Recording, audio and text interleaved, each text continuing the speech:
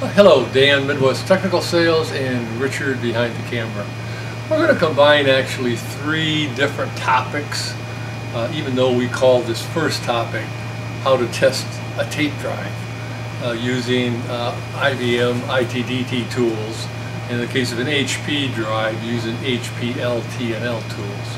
We're just going to cover the IBM testing today.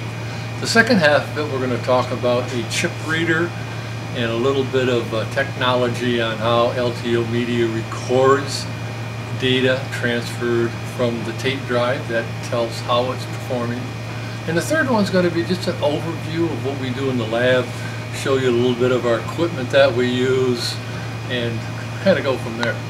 So I'm going to slide over here to the left, and we're going to start off on this particular screen over here. And what we have is just our Windows screen here. And I'm going to activate this IBM ITDT, and this is the DELL version. It's very similar to the IBM, but this is the kind of screen that you'll end up seeing. And you can download that. Up here it indicates ITDT-DRC, and you can just type in ITDT on your Google search engine and you can download the DELL version or the IBM. So this is the first screen you're going to come up with. Now I have a tape inserted in here. This happens to be an LTO4 SAS interface. It's ready to go. So what I'm going to do is I'm taking the cursor up here to scan. Okay, I'm going to click on the scan button, and it says, you're going to scan your system for attached devices. Stop your backup. Would you like to continue? Yes. Okay. Activating that.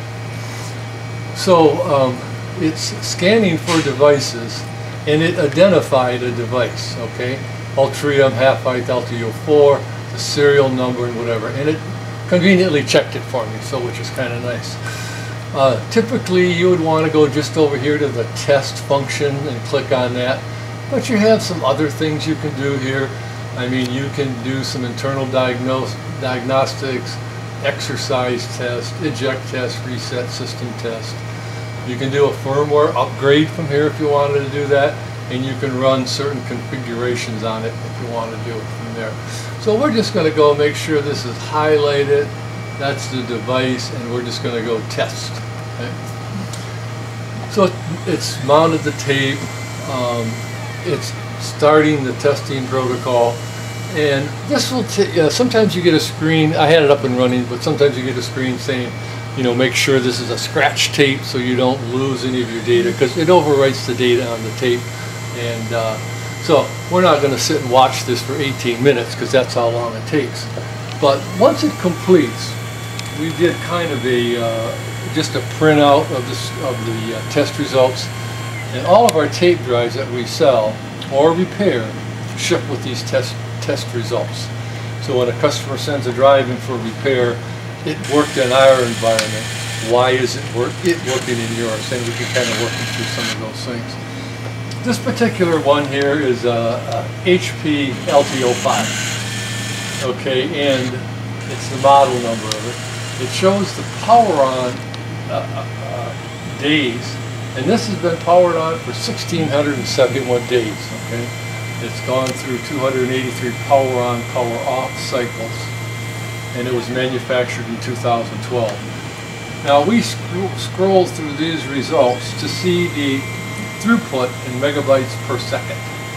And they advertise LTO5 drives as 140 megabytes per second, but this is 132, which is just fine, because the way they test those, they test them for optimum results. They vary the block size, they do this, they do that to get to 140.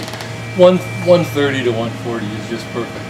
And then on the bottom, it basically says it passed. It's got a little green thing here, ITDT, and it's passed. So that's kind of a quick overview. We prefer the DELL version for certain things, and we like the IBM version for certain things as well. One of the things that the DELL version does that the IBM doesn't do, it doesn't do a post-B test. And you say, well, what is a post-B test? Well, that moves your head all the way to the upper track. The head is moved to the upper tracks of the media. and it'll test that. Common complaint of a customer, our backups fail after 3 terabyte backup fails after 1 terabyte. Well, it gets to the top of the travel and it can't move there because of debris buildup or whatever. So we kind of pick that up as well. So that's going to kind of wrap up the tape testing software, at least the IBM version of it and the DELL version.